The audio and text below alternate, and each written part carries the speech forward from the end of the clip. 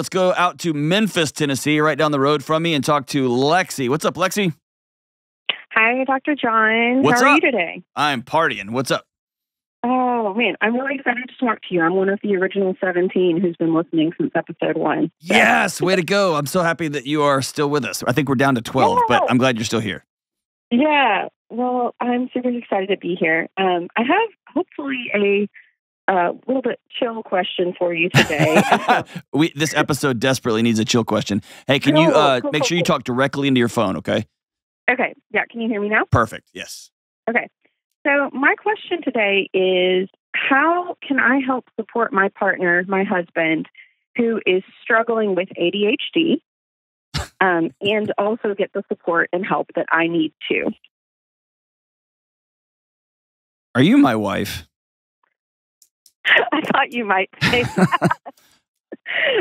No, but she always threatens to call the show and be like, "Hey, I love a guy who has a marriage show, but how do I get him to take the trash out?" So, yeah, I thought you might say something like that based on listening for a while. What is ADHD? How does it manifest in your house? What are you tired of? So my husband is awesome. He's creative and fun and a really good dad. But he does tend to be forgetful of things, or just easily distracted or overwhelmed. And I know you always say to lead with this. We have a 10-month-old baby. Okay. And so some of the things in the past that I've been able to catch, I can't, because I'm also managing a baby. And it's little things that add up to big things, like, hey, we both work full time outside of the home, and we've got a division of these are the things he's in charge of, these are the things I'm in charge of. And some of them he does really great. But then the trash only gets to the curb like once a month. And that's a little thing, but it does add up over time, where I end up feeling like I have to be on, like, hey, did this get done? Did this get done? Did this get done? Oh, gosh, it's happening. It's happening. I can tell. You know what I'm about to say, right? Maybe. You are becoming the mother of 2. Right, and I don't want that. I desperately don't want that. But you are. Yeah. And so how do you know he has ADHD? So he was diagnosed as a kid, and then he had an evaluation as an adult where he was diagnosed. I actually didn't find out he had ADHD until we had been married for more than a year, because he forgot. No, he didn't. Yeah, he did. No, he didn't. Listen, if you Google ADHD, my picture comes up. We don't forget. We just think that this time it will be different. Yeah, and honestly, it hasn't been as much of an issue in the past as it is now. And he straight up said, like, I'm struggling with it right now. Right. Correct. Our life is more chaotic. We have a small baby. Yes. We became homeowners. Our house needs work. Like, I understand why it's flared up now, but I don't want to be a mom of 2. I want to be a supportive partner that also doesn't become resentful. Okay. So, you know this. I'm just going to run through this for the audience. Grown men, myself included, with ADD, ADHD, act like children a lot. And the women in our lives they act like our moms. And then when people with ADHD feel controlled, they have one response, and that's explode. They lash out or they run away, right? Like a child does, right? And no mom wants to sleep with her son and vice versa. So you get in this weird trap of the only thing that helps ADHD is connection. And the only thing that begins to nobody wants to sleep with a guy that doesn't know what time it is. Or, hey, let's have sex at 8 o'clock tonight, and it's 8:45, and he's just getting into the shower, like whatever, right? You know that whole loop. And what's my joke? Like, I will get in the shower at 7:58, and for an 8 o'clock meeting that is 30 minutes away from my house, and I'll get out of the shower at 8:15 and be pissed that I'm late, like it just happened, right? Oh, geez. Okay, so a couple of. For just the general audience, poor self-regulation, extra sensitivity to environment, to psychology, to nutrition, these kind of things. Time, my wife calls it my magic time. Just magic time. Just like, oh yeah, I'll get those the trash and I'll get in a second. And a second it's about a 30-day buffer of the second, right? It's between now and October. It'll get done. And here's the other thing that's annoying. It usually gets done. Just not in the picture that you guys agreed on, right? The handicap parking spot, it's just a second. I'll just pull right in there. It's just a second. Like the rules apply to everybody except for me, right? Yeah, sometimes. Okay, exactly.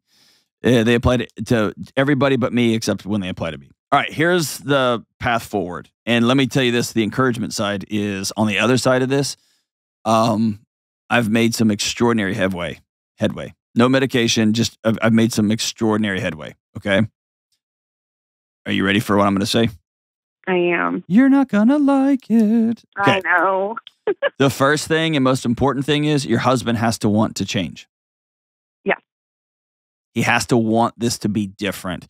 Not because you're nagging him, but he has to choose a more peaceful life. And for somebody, an adult with ADHD, especially a successful adult with ADHD, it feels like you're giving up your superpower.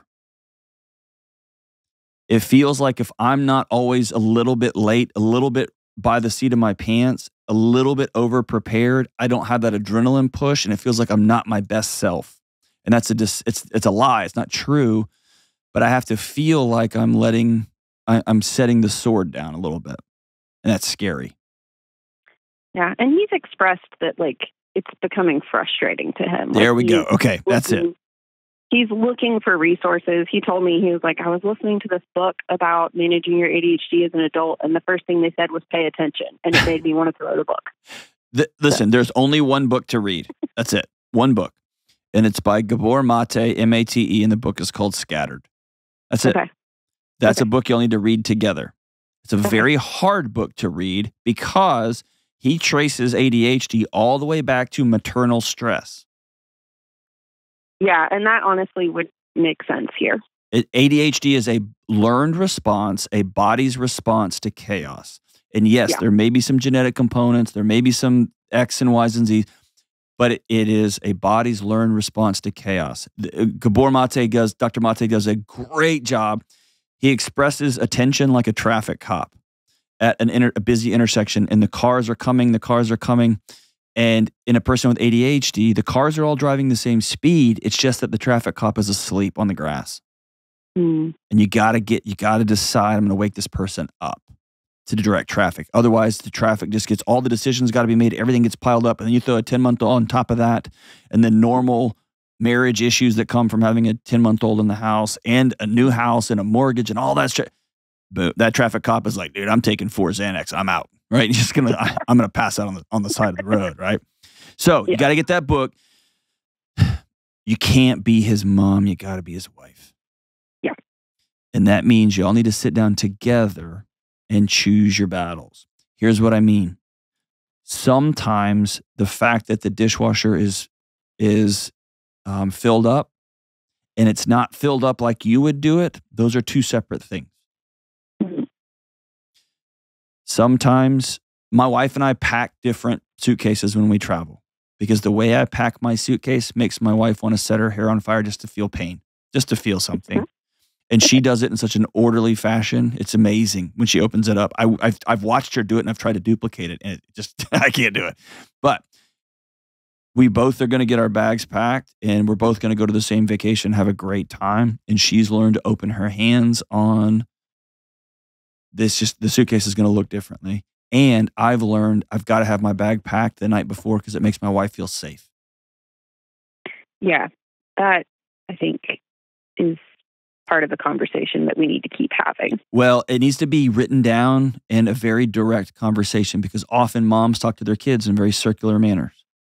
And so I want the language for you to be not things that annoy you. This is what makes me feel safe and this is what makes me feel loved. When you are on time, it makes me feel like you see me and you love me. When you are late, it makes me feel like you are disrespecting me and that your time is more valuable than my time. That was the conversation that changed my life. Yeah, that sounds like it would be really helpful. And we started to have some of those conversations, but they can't be conversations because ADHD people experience emotions in a heightened sense. And the emotional regulation takes over and it becomes the greatest conversation we've ever had. And the sex afterwards is amazing. And then I forgot everything we talked about. Okay. Right? Yeah. You're like, crap, are you in my house? Yes, I am in your house. So you got to write this down and you'll have to have a needs and wants dinner time. Make it a romantic date. And then he's going to have to learn to parent himself. What do I mean by that? Here's a couple of things that really impact ADHD in adult people. Chaos in the house. Lots of clutter. Lots of stuff. My wife likes knickknacks and stuff like that. She has conceded and she has been really gracious in getting rid of a lot of that stuff. And in some ways, in some parts of our house, it's almost minimalist. Other parts, it's pretty chaotic. But in some parts, it's very minimalist. It's peaceful. And it allows a overstimulated brain to slow down a little bit, okay? Also, eating right and exercise is huge for the adult with ADHD. Huge. I cannot miss a day, period. And my whole team, everybody on the team knows now, if they walk by my desk or they come to ask me something and I'm eating a bag of gummy candy, they all just know, oh, well, he's off the wagon. And there's a ripple effect. And so here's the sentence. You've probably heard me say this on the show before. Here's the sentence that my wife gives me. Here's the sentence I give myself. Don't forget to remember. That's just the gentle sentence she gives me. When I am coming away from a pizza buffet and I'm on round 3 and I've got them piled up really high, she will just gently put her skin on my skin. She'll touch her hand on my arm and she'll say, don't forget to remember how you're going to feel tomorrow morning. That's it. She doesn't say, oh my gosh, you're getting fatter. Are you seriously going to eat all that? She doesn't say any of that because I'm overly sensitive. I feel it really heavy when she says that. She just simply puts her hand on my arm and says, don't forget how you're going to feel tomorrow. And I always go, oh gosh, I'm going to feel terrible. And now I'm going to set this thing down. See what I'm saying? Yeah, for sure. And I think in the past, we've been better with that. You know, having a new baby has definitely thrown things off. I think one thing relative to that I've struggled with is it's very all or nothing. It's either I have to be up at 5 a.m. every day to do my workout or I'm not going to get up any days. Yep. And as a partner for that, it's a little bit like, okay, what version of you are you this week? I think you are my wife. I think you are. Let's see. Yes. And I'll tell you another book that was revolutionary for me, and it is not a mental health book. And I told him to his face, the book Discipline Equals Freedom by Jocko Willink. Okay. It's written in gigantic font, like a military field manual. You can read the whole book in an afternoon. But it's very, very clear. And it was the first book I ever read that basically said, you can live a life of misery and chaos forever, or you can begin to flatten out your life a little bit and do the same things over and over again, regardless of how you feel, regardless of how tired you think you are. All those things. Discipline is the path. And discipline has such a bad connotation, right? All it means is I don't care how I feel. I'm just going to get up at the same time every day. I don't care, quote unquote, how I feel. I'm going to do some sort of exercise downstairs, period. There's not a discussion about this. And again, for me, my wife has conceded on half the garage as a gym, a big, nice gym we spend a lot of money on. Because if I had to get in the car and drive, I missed a lot. Yeah, we're working on getting our home gym set up. Fantastic. Partly for that reason. Yeah, that is him learning to parent himself, and every parent has to parent their kid differently because every kid's different. The big thing is you shifting from over him to with him. I'm with you on this. And if you're late and you get fired, I'm not going to tell you got to be at work. I'm not going to tell you that. You know you got to be at work. You're an adult. And those are really, really hard. And being honest with him enough to say, I get really scared when you're late because I think you're going to get fired. And then we're not going to have a house. Yeah, I think that all makes sense. And But it's is so hard, I know. definitely, It's so hard, I know. no, it is, but it's definitely one of those things where we try really hard, and I think we've done fairly well with this to look at things of like the two of us versus a problem instead of us versus each other. And so I think reading these books together and you know, talking through this is helpful, because we had a conversation the other day where I was just like, look, I am realizing that you view the entire world differently than I do. It's not a matter of view, it's a matter of experience. Okay. Like, it feels incredibly insulting to me to be in a meeting. Like, I feel it in my body. When I'm in a meeting and I gotta go because I got another meeting, I feel wrong. It feels wrong to stand up and be like, "Hey, I gotta go. Let's finish this conversation later." I feel terrible. Like, I can't describe it other than it hurts. Like, it's just like, gosh, what a jerk. So I stay 15 minutes later in the meeting. And I want to make sure we have the conversation. I'm honoring you with your time. I'm listening. I'm paying attention. And then we go to the next meeting. I'm 15 minutes late. And that person feels completely like I've wasted their day. Like, right? I've totally ignored them and made them late. See what I'm saying? So it's not a matter of seeing the world differently. It's a matter of feeling the world differently. Okay. And what I have to feel is, when you do this, it hurts my wife. When you do this, the kids feel like this. And I don't want to hurt my wife. I don't want to hurt my kids. And more importantly, now that I've had a taste of what peace feels like, I want that. And I literally don't see the plastic cups in my car, my coffee mugs in my car when I'm getting out. I don't see them. I'm too busy thinking about something else, like a song I used to sing in front of the mirror when I was in 4th grade. And, oh, yeah, remember that girl? And I wonder what happened to that girl, because I thought I was going to marry her. I think she married my friend. You know what my friend did one time? And I'm off to the races. And as I'm getting out of my car, I remember, don't forget to remember how good it feels to get into a clean car. And I stop, and then I look, and I'm like, I need to get these 14 coffee mugs out of here. And then I bring them up, and my wife used to be like, are you kidding me? You have freaking coffee mug? And now she goes, thank you for bringing these in. And it short circuits my shame spiral, and it short circuits the whole thing. And we can move on. And when I have seasons of bad ADHD, when I'm spinning, I'm just turning my wheels and I'm carrying a bag of donuts with me everywhere. I don't carry donuts, but I'm over exaggerating. But there's seasons when she knows. My wife graciously says, not, when are you going to get the trash out? That's not how she approaches me. She does approach me with, hey, some of the signs are pointing to you're not doing okay. How can I love you better right now? And then I usually drop my shoulders and say, I'm really tired, or I'm really scared, or I'm not going to hit this book deadline, or whatever's coming up. And we have a conversation and we can talk. And that usually resets me. Does that make sense? That makes sense. It does. It definitely does. And I think too, like, what I'm hearing and what I think is important is, the answer is not just don't have needs and manage everything. The answer is continue to engage in the relationship and say, hey, these are the ways that, you know, this is impacting me, and you're an adult. And so you're going to choose different things, or you're going to do what you do. And I'm here to support you in making good choices for yourself. And ADHD is a context, not an excuse. And most of the time in my life, ADHD choices are not made in the moment. They're made 30 minutes or an hour or 2 hours or 5 hours before. Okay. My cell phone has to stay off and in my bag, period. Otherwise, I choose to pick it up. And then I choose to scroll forever. And then I'm choosing to be late. And I didn't choose to be late. I just chose to check my Instagram stuff real quick. Yeah. So the choice to be on time is the choice to keep my phone in the bag. Yeah.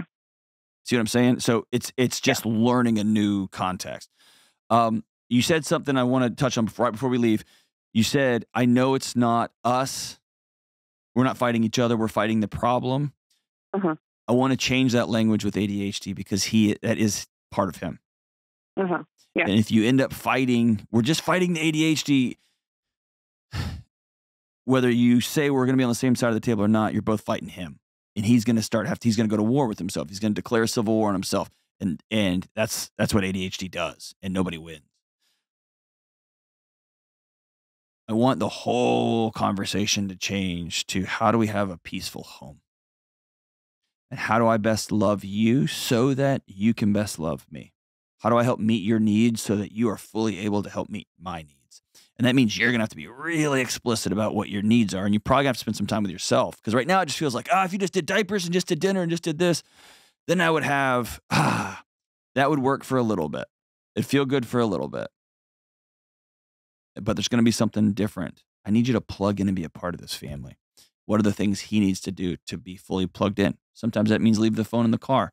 Sometimes that means don't open your laptop when we're talking. Sometimes that means Saturday mornings are exclusive. There is nothing planned on Saturday mornings because that's when we go on long walks and we talk together. You got to exercise. And in fact, I'm going to do morning time because you've got to get in the gym and exercise because that makes the whole day better. Whatever those things look like, we're going to create a life worth living together. We're going to create an amazing life with the ADHD, not in spite of it. And I'll say, I think it's my superpower. I wouldn't trade it for the world.